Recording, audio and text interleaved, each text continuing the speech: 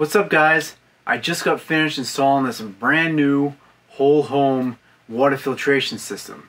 It's made by a company called Express Water.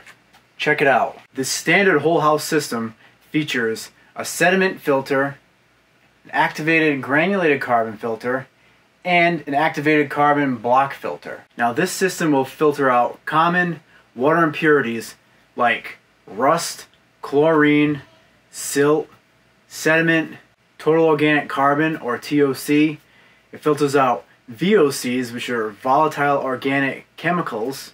It also filters out dirt, turbidity, cloudiness, pharmaceuticals, and industrial solvents. It's a really good idea to have a whole house filter system like this in your home, whether you're on a private well or if you are on a municipal water supply. Because especially the municipal water supplies, a lot of that water can have residual pharmaceuticals in it and other types of chemicals that don't get removed during the water purification process at the water processing plant. In my case, I have a private well, and in a private well, you run into issues like hard water, sediment, rust, dirt, that sort of thing. So even in a private well system, you definitely want something like this as well. In my setup, I have a water softener. So I'm going from the water softener into a 3-stage express water filtration system and then up into the house. The great thing about this is these filters last between 6 and 12 months on average and up to 100,000 gallons. So that's going to last you a while before you have to replace these filters. And they're good size filters. They're nice and big because they're meant to filter out all the water that's being used in your home. Also, if you like what you see and you like what you hear about this system, be sure to check out the description because I'm going to leave a link in the description below about how to purchase the same exact system as this or one of their other whole home systems. What I really like about this water filtration system is the fact that they include pressure gauges at each filter.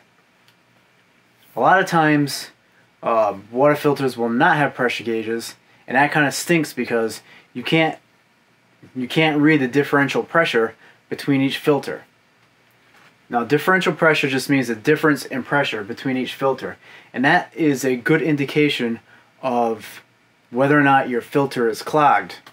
So right now these are brand new filters, plus there's no water running upstairs, so you're going to see the same pressure across each filter.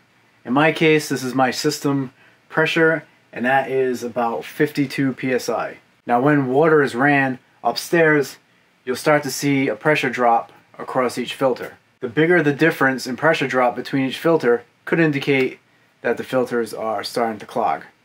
So now that I've explained the system to you a little bit, I'm going to show you how to install it. You'll see step by step how I disassembled my old plumbing and filter, and then how I installed this system and plumbed it up. And I'll also show you how it comes packaged up in a box, already fully assembled. You don't really have to do anything or worry about anything with that part of it. You can just take it out of the box and then start installing it. Now I'll give you a heads up. If you're not comfortable with cutting into your home's plumbing, be sure to hire a licensed plumber to do this for you. I'm an avid DIYer. I like to do everything myself, as much as possible anyway. So I have no problem cutting into my home's plumbing. But once you cut into those pipes, that is the point of no return. So if you don't know what you're doing, do yourself a favor and hire a plumber. But if you like to get your hands dirty, you'll definitely want to stay tuned because you'll see how to install this express water whole house filtration system step by step from start to finish. So let's go.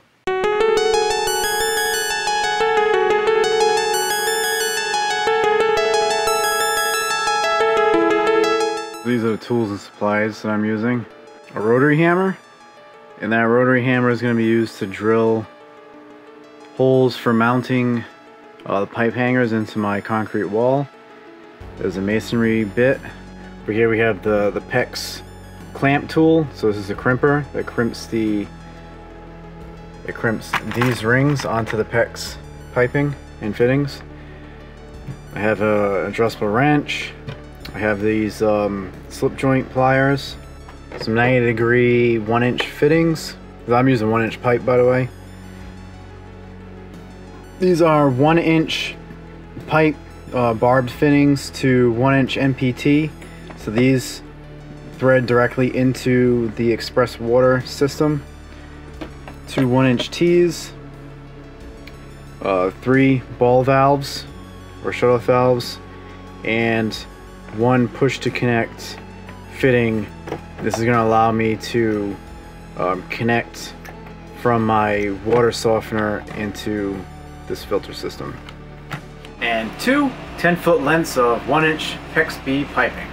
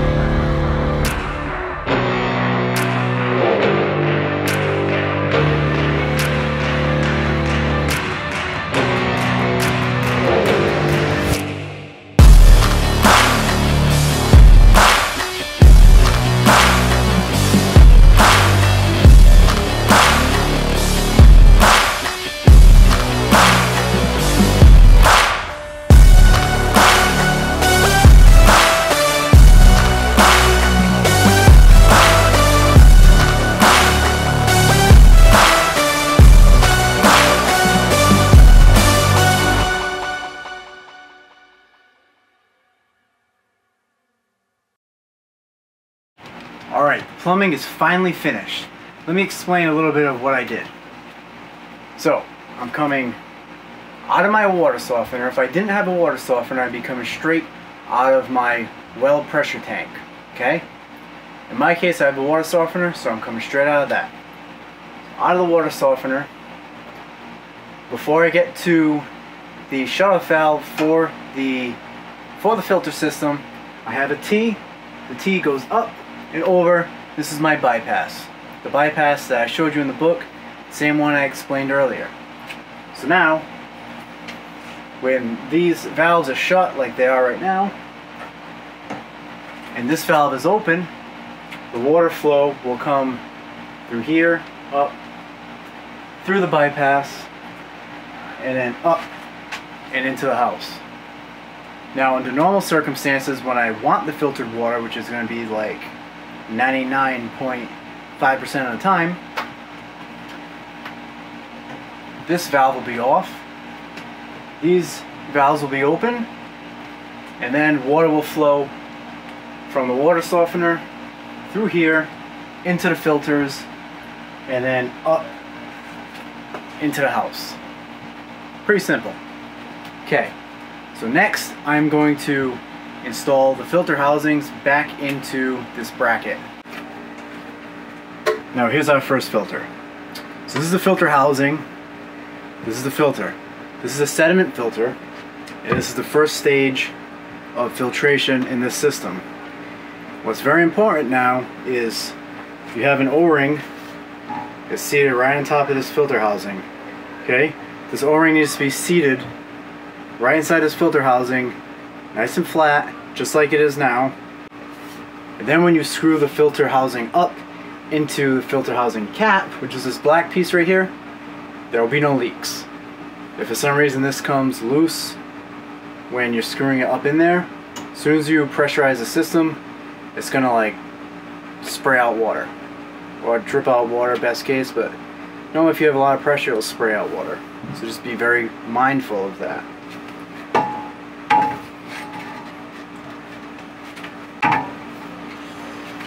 So you get the filter housing up into the cap. I like to put a hand underneath the filter housing to apply some pressure, and then just slowly turn it clockwise.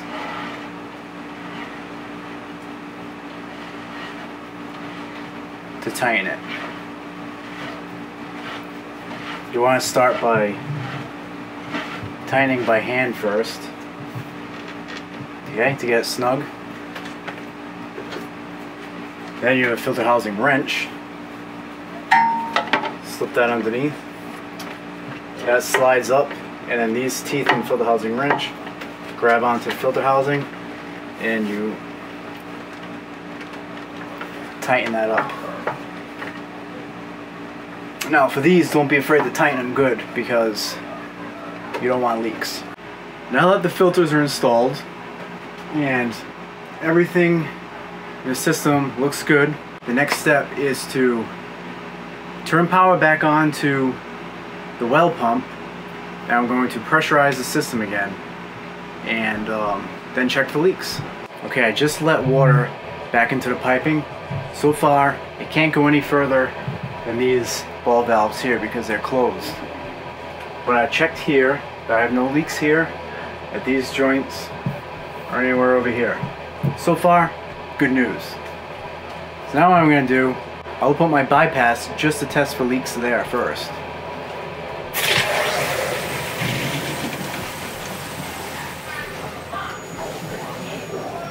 Alright, so my bypass just opened up. So far, no leaks. Still great news. So now that I know there's no leaks in the bypass, I'm going to go ahead and shut that, and I'm going to open up the ball valves to let water into the filter system, and then it'll be the true test.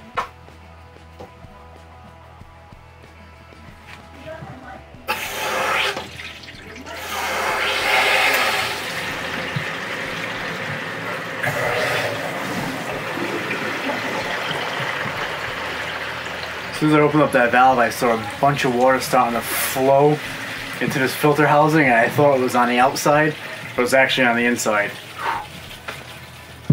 So it's all good.